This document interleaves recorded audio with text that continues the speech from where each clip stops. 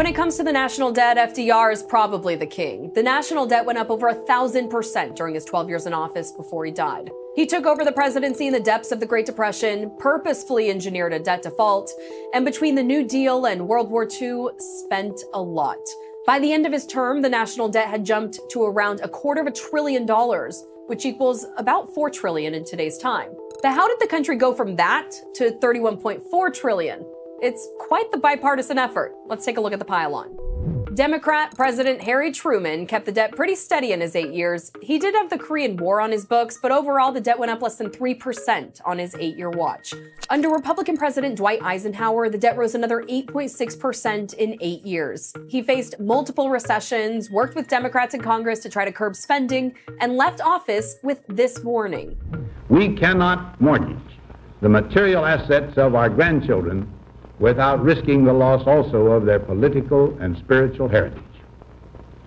We want democracy to survive for all generations to come, not to become the insolvent phantom of tomorrow. JFK increased the debt by nearly 8% in 3 years. Pretty worried about his slim margin of victory, he proposed tax cuts that were eventually signed by his successor.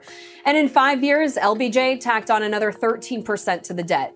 By then, the U.S. had gotten involved in Vietnam, where the total U.S. military cost came to $111 billion, around $1 trillion in today's dollars. Between Republicans Nixon and Ford, the national debt doubled in 8 years' time. The administration was plagued with soaring inflation. Nixon implemented wage and price controls, which turned disastrous once lifted. And his successor, Gerald Ford's economy, was marred with stagflation, where high inflation meets high unemployment. Democrat Jimmy Carter took the reins with a unified Congress behind him and tacked on a 43% debt increase in 4 years.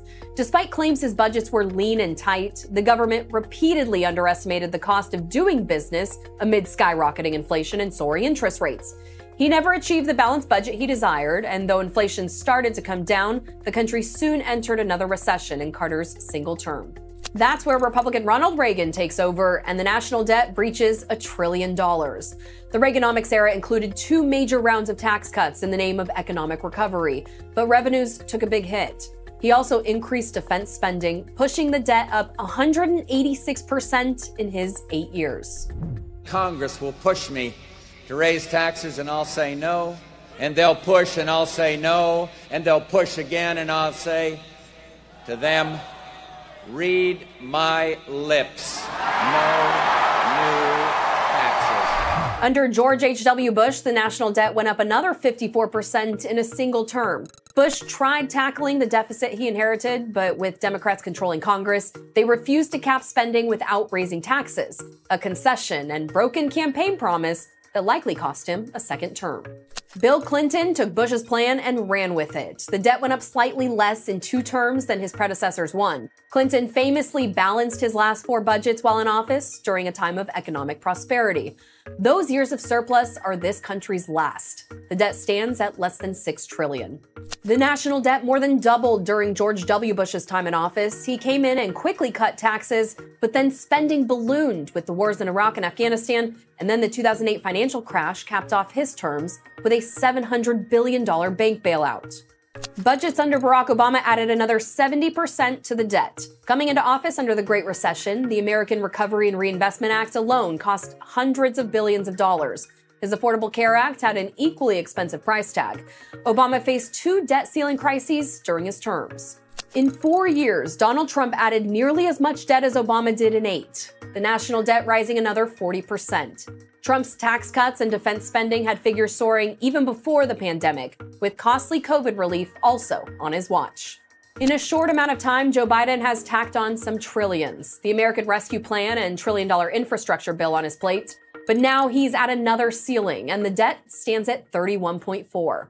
So that's how it all ballooned. For decades now, every president's been guilty of running a deficit, and those deficits add up. Here are the annual budgets. It might surprise you to see that some of these bigger deficits are happening under Republican administrations.